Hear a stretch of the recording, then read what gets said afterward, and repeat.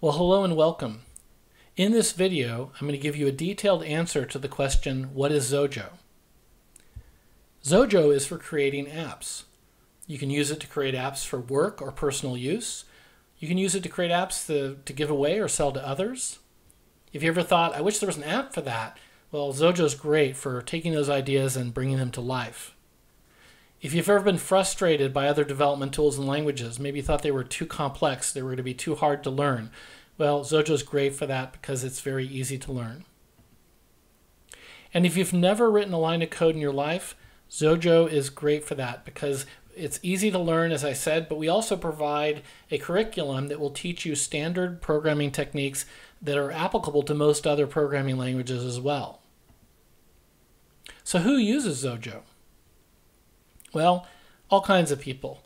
We have students learning programming for the first time, people that just need to create an app for their work, and that's across every industry you can imagine. We've got business people, researchers, law enforcement, psychologists, you name it, and there's someone building an app in that area. And professional developers that are building apps inside organizations or that work at software companies that are building applications that they sell. We've got everybody in between.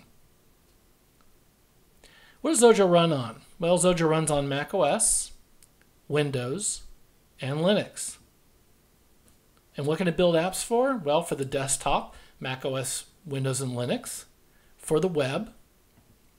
For the console, and I don't mean a gaming console, this is a console app, which is basically like a desktop app but has no user interface. These are apps that are great for running in the background, running on a server, that sort of thing. On iOS, for iPhone and iPad. Apps for Android. Now at the time that I'm recording this video, we're just going into public testing with Android, but by the time you watch the video, we may already be shipping that, so check our website for details. And finally, Raspberry Pi. Raspberry Pi is a little computer about the size of 2 decks of cards. It runs Linux, and they're very inexpensive, so if you need to deploy an actual computer somewhere, we support Raspberry Pi. You can build your app for it and then deploy the whole thing that way. It's a really convenient solution. Now, what about licensing? Well, Xojo is free for learning and creating your apps. You can build your entire app. In other words, you can create all the layouts, you can write all the code, you can test it, debug it, etc. All of that can be done for free. You only need to buy a license when you actually need to build and deploy your application, meaning that it needs to run on some other computer. It needs to run as a standalone app. And your license provides you with all the updates for 12 months. But even after your license expires, you can keep building apps indefinitely. You only need to renew when you want to access new releases of Xojo. And there are no runtime costs. Your users don't need to purchase anything. You don't need to purchase anything for them. You just buy a Xojo license, and that's all you need to build all the apps you want. Xojo is native. Well, what does that mean? Well, it means Xojo uses native user interface controls.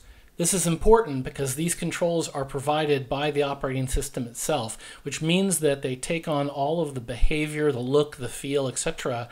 of the operating system controls. And that's going to be the same as all the controls that users are used to using in all their other apps. So it's important to have that consistent experience. It compiles to native machine code. There's no interpreter. You get native machine code for the platform upon which your app is running, which gives you not only optimal performance, but it also, of course, protects your intellectual property. And it builds native executables, which means the operating system will treat your app the same way it treats any other app. The best user experience, therefore, is a native one. So whatever tool you use, make sure that it's building native. So, native user interface controls. Let's talk about that. So all of the controls you see here, and there's a lot of them, are available for 2 or more project types, meaning desktop, web, mobile.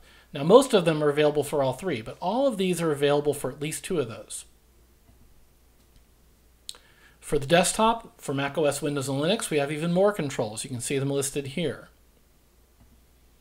And here's an example of just some of the interface controls that are available for desktop. In this case, it's on a Mac, and as you can see, we support dark mode. Here's that same layout on Windows. again, native user interface controls, and on Linux. So one layout, and you can build for all 3 desktop operating systems with the same layout. Now for the web, we've got a lot of different controls as well, and you can see that a lot of these are the same controls that we make available for the desktop, button, pop-up menu, etc. And they work the same way too, for the most part. Now here's that same layout, but in this case on the web. And the great thing about web apps in Xojo is you don't have to learn any of the web technologies. You don't have to learn JavaScript. You don't have to learn HTML or CSS. None of that. You just do the same thing that you do when you build a desktop app. You drag out your controls, you write your code, and as you can see here, the controls take on a native look and feel for the web. They're native to the web. And in this case, we use a theming technology called Bootstrap. So if you want to get a different look and feel, you can go find a Bootstrap theme and drop it into your project, or make your own Bootstrap theme as well. Now for mobile, got lots of mobile controls. And again, most of them are similar to what we have for web and for desktop. Here's some examples on iOS and Android. Again, this isn't all the controls. This is just a handful of them, so you can get a feel for what they look like. Now Xojo is an integrated development environment, or IDE for short. That means it's got a programming language. We provide a cross-platform framework, an interface builder, a code editor, a debugger, and a compiler. Let's take a look at these. First, the Xojo language. It uses a standard dot syntax. It's object-oriented. If you've never done any object-oriented programming before, don't worry about it. A lot of our users haven't, and they start learning object-oriented programming as they go, often without even realizing they're learning it. It's strongly typed, and that just means that when you set a variable to a specific data type, it stays that way. The syntax is similar to VB, JavaScript, and Java. If you've used any of those, you'll find it very, very familiar. It does automatic memory management via reference counting, so you don't have to worry about memory management. And if there's something you need that's not built into the Xojo cross-platform framework, then you can use a declare to call into a shared library or into the operating system itself. And finally, we have a plugin SDK if you need to write plugins. Now, Xojo is an object-oriented language. That means it has classes, properties, which store data, methods, which are basically subroutines. It's event-driven, so for example, a push button will have a pressed event, a list box will have a selection changed event, that sort of thing. It has constructors and destructors that run when a class is created or destroyed. It uses single inheritance and interfaces, much like Java in that case. And here's a code sample. In this code sample, on the first line, we're creating a variable called movie star, and it's of type person, so we're making a new person object, and we're calling its constructor, passing it a first name and a last name. Then we're setting a property Oscar winner to true, so it's a Boolean property, and the next property, birth date, is a date time, and you can see we're creating a new date time object and passing it a month, day, and year.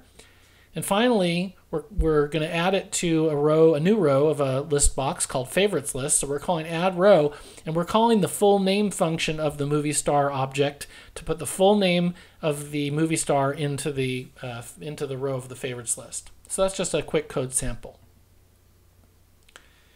Now, Xojo is very similar, or exactly the same, across project types. For example, the core framework is available across all project types. That's all the stuff that's not really specific to the desktop or to mobile or to web. It's the things that don't involve the UI, like accessing files and communicating over the internet and things like that. User interface controls have the same or very similar APIs across all project types, which is very, very handy. And most of what you learn, therefore, about building one kind of app works for other types. So if you start off with a desktop app and you want to build a mobile app, you've learned a lot of what you need to know already just by learning how to build a desktop app. Now here's an example app. It's a lead tracker. You can fill in a person's name, you can indicate if they're interested or not in whatever it is you're selling, and click the add button. And then that adds them to the list box below. And if the interested checkbox was checked, well, we add the little money bag emoji. So what you would do is you'd put some code behind the add button. Well, what would that code look like? Well, here's what the code looks like. So the checkbox is called isInterested, and it's got a value property that indicates if it's checked or not. So if interested.value equals true, then we call the add row method of the people list and pass in the text property of the name field plus the little money bag emoji. If they didn't click the checkbox, then we just call add row on people list and only pass in the text property of the name field. And at the end, we clear out the text property of the name field by setting it to quote, quote, so that we can be ready to type in another name. So here is the same layout on the web. And if you name the controls the same, then that exact code, unaltered, can be put in the add button and will work identically. Same with mobile. Even though these layouts look very different, and even though they're native on all platforms, the code will be the same, provided you give the controls the same names. Now, Xojo has a cross-platform framework.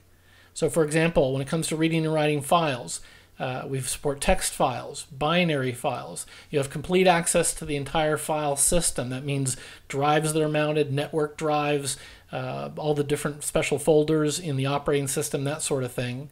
And it's all cross-platform, meaning you don't need to know about the specifics of how this is done on Mac, Windows, Linux, mobile platforms, etc.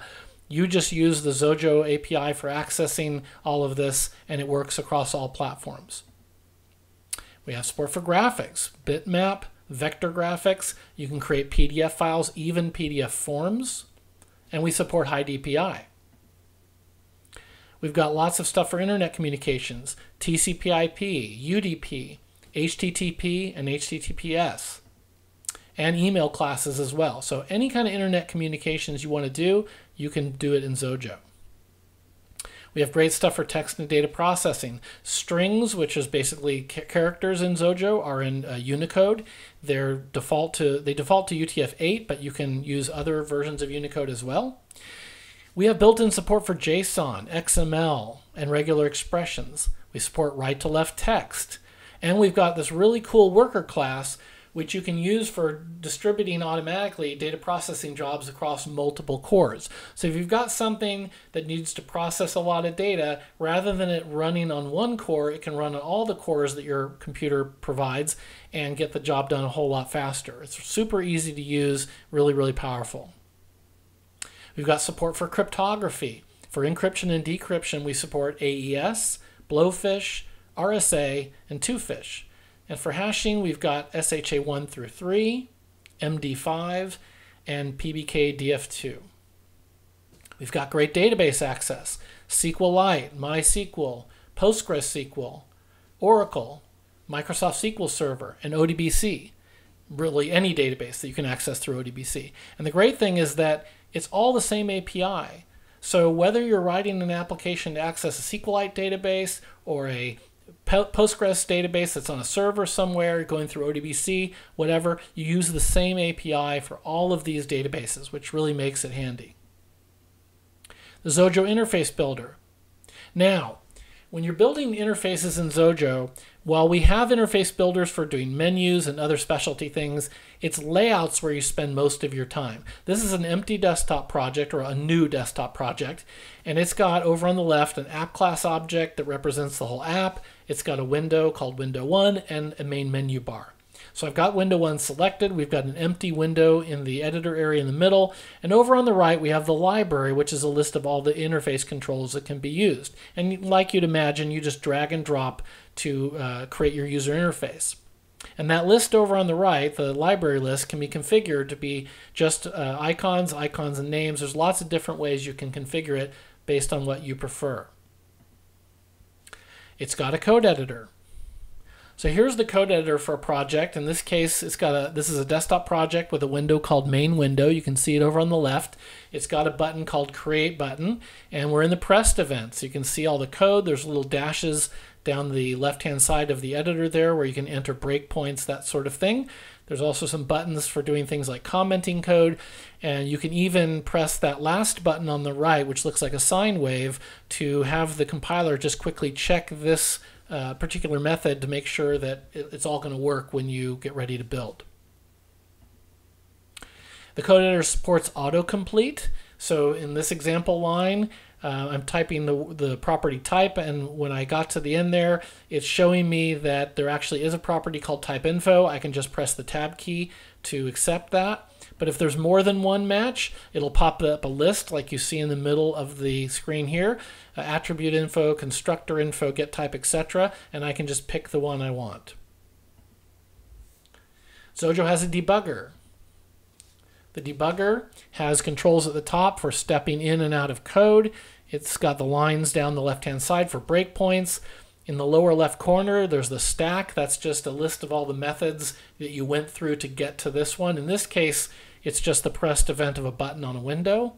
And then over in the lower right corner, there's a list of all the variables accessible to this method, and you can see their values. If they're objects, you can click on the link to the object, and you can see all of its properties. In this case, we're looking at a variable called the class, which is a folder item, and we can see all the various properties of the folder item class that's built into the Xojo framework. And you can see that some of them are objects themselves, like the creation date and creation date time. So you can click on those to drill down and investigate them as well. Now we also support remote debugging. This means that when you need to run the app on a different device than what you're actually doing your programming on, you can do that. You can run it there, but you can step through the code on your computer. So that's remote debugging. Now Xojo has a compiler. The compiler compiles to x86 and ARM machine code. It'll build 32-bit and 64-bit apps. It's an optimizing compiler. So that means the compiler will make your code run as fast as it can, and you've got three modes: default, moderate, and aggressive. We use LLVM as the backend of our compiler for most project types. This is the same backend that Xcode uses from Apple, and other development tools use it as well. On Android, we compile to Android bytecode, and this is the standard thing that you do for Android, and that means that when it goes onto the device, when the user runs it, the Android operating system will then convert it from Android bytecode to machine code, and that is then optimized for that device. And it builds native executables for every supported platform. Now with web apps, you've really got two options for deployment. You can deploy a standalone web app, which basically means you've got an app compiled to machine code that you can put on a server. It's got a web server built into it. You don't need to add another web server. It's got everything you need. Or you can deploy to Xojo Cloud. Xojo Cloud's great if you don't want to deal with maintaining your own web server or securing it. It's one-click deployment right from the Xojo IDE.